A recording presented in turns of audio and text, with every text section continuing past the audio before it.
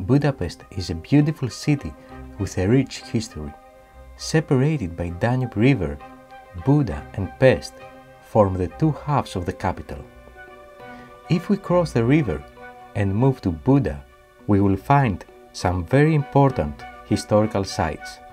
One of them that was recently closed was the Museum of Military History, located in some army barracks from 1830s.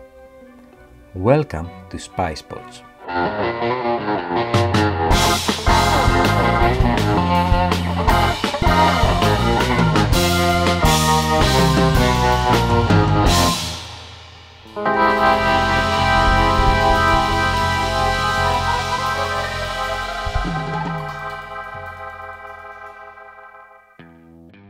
Right outside of this historical site, you'll find this, the statue of St. John Capistran, known with the nickname the Soldier Saint because in 1456, at the age of 70, he led a crusade against the invading Ottoman Empire at the siege of Belgrade with the Hungarian military commander John Hunyadi. And this massive building that belongs to the Hungarian Ministry of Defense until May 2023 used to be the home of Hungary's Museum of Military History, which included an incredible collection of artifacts, including an exceptionally rare Enigma H29 cipher machine.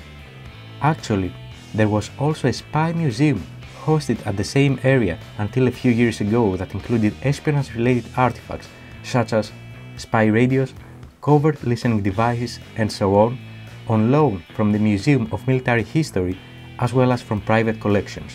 However, this museum is also no longer open. There are some good news though. Starting from August 2023, the Museum of Military History of Hungary will reopen from a new location. The St. Stephen Museum and Monastery in Székesfehérvár Fair County.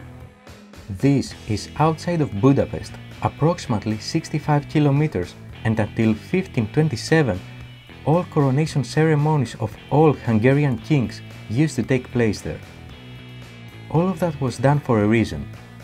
2023 marks the 175th anniversary since the formation of the Hungarian Defense Forces. So, although we were unable to visit and film the spy artifacts at the old Museum of Military History due to the above, the Ministry of Defense also established a temporary exhibition at the Bálna Shopping and Cultural Center in Budapest, which we managed to visit while it was still under construction.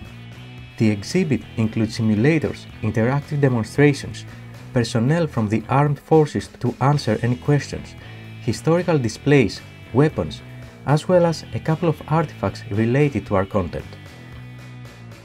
Like this brand new Maultec ISR unmanned aerial platform, those BHE sensors, and more. Like this Nemere R01 UAV developed by the Hungarian Ministry of Defense. So if you happen to be somewhere near Budapest, maybe the temporary exhibition or the new museum would be interesting to you, since they provide a glimpse into some past and present military intelligence artifacts. Remember though, all militaries are regularly displaying some of their capabilities as a deterrence measure.